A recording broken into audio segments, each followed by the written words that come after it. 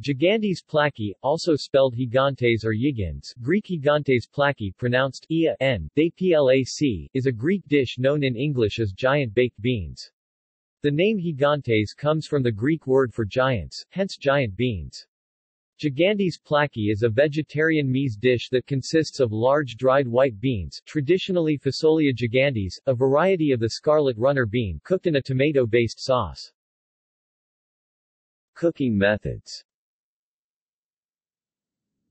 The dish is made with dried giant white beans, Phasolia gigantes, tomatoes, onions, olive oil, parsley, and sugar. When Phasolia gigantes cannot be obtained, large lima beans are suitable substitutes. Other vegetables such as garlic, carrots, and celery are sometimes used, and some rustic recipes add sausages or cubed smoked pork. The beans are first soaked, often overnight, then boiled until tender and drained, and the rest of ingredients are added. The aromatics are sautéed to make a sofrito and mixed with the beans. Then the beans are baked until the top layer of the dish is browned.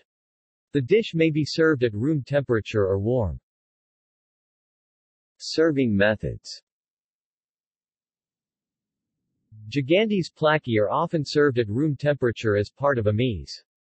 They are also served as a main course. It is particularly popular in the fall and winter.